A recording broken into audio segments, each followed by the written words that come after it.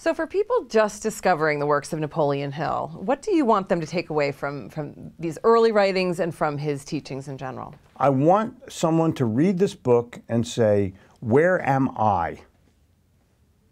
In other words, self-evaluate as you're looking. That's why I tell people, just read it one time and see where you are.